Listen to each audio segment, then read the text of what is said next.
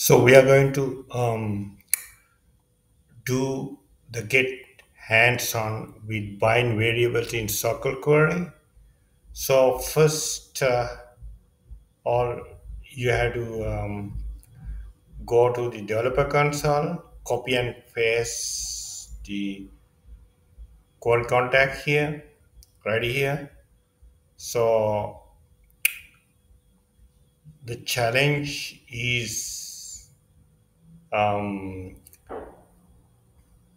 implement the logic that will use the bind variable to retrieve the contact ID here. So you can see I got 500 points. So I'll show you what I did here.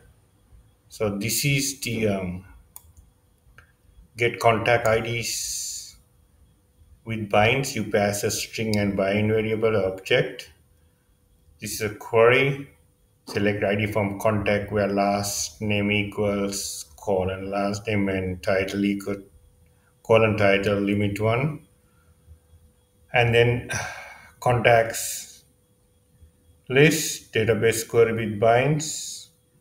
You pass the query string bind variable access level user mode and return the contact, the first element of the ID.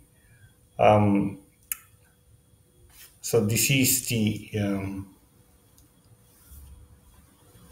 answer.